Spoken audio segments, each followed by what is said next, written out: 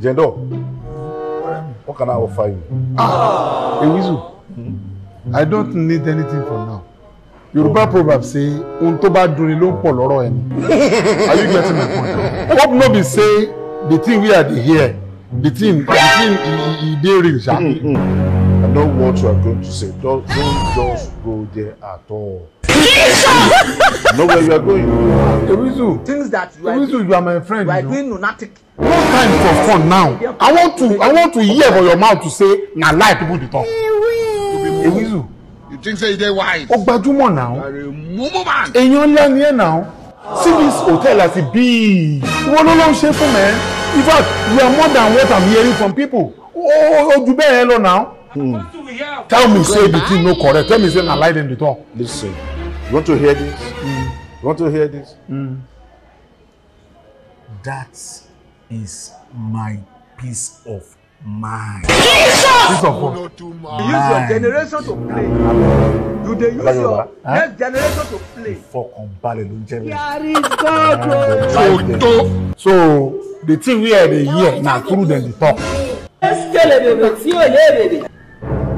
Ah, bro. My peace of mind. No prayer. Hello, my peace of mind. My love. My angel. Come, Mabo. Come. Hey! I love you. You dey use your function to play.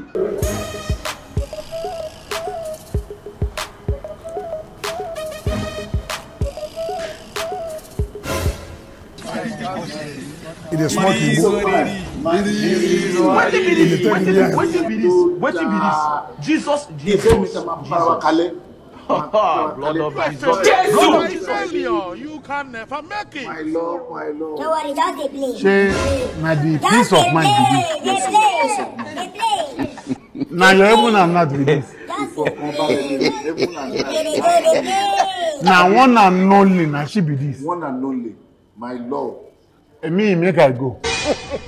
Make I go. I go leave. Make I go. No vex. Let's be poor. Breathe. You think say they wise? Don't suffocate them. We have that responsibility.